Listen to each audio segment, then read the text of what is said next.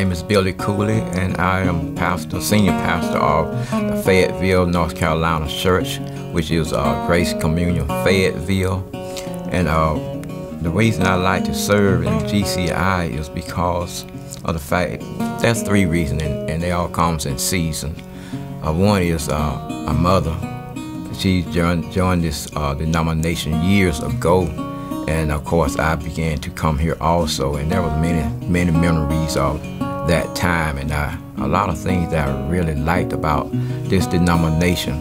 And secondly, when I moved to Washington D.C., one of my mentors there was Richard Frankel, and he really encouraged me a whole lot to do a lot of things. He encouraged me. He encouraged me to join what we call the Spokesman Club back at that time. And me being an introvert, very shy person, that was almost terrifying. But however, I did join the Spokesman Club, which is a public speaking class, and did quite well. I kind of enjoyed it once I got over the nervousness and the shyness, and got to meet the people, and it became, something that I really enjoyed doing. And one of the ways I experienced God the most is, I would say, in my prayers.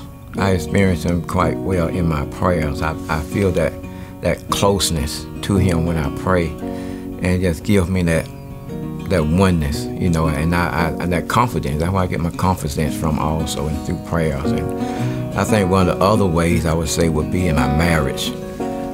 God has really worked tremendously in our marriage, and some of the things that He has done and brought us through, and bringing us together as one in Christ, and that is where I see God really working with us together in His ministry.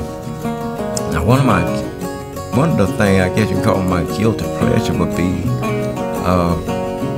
I love blues concerts.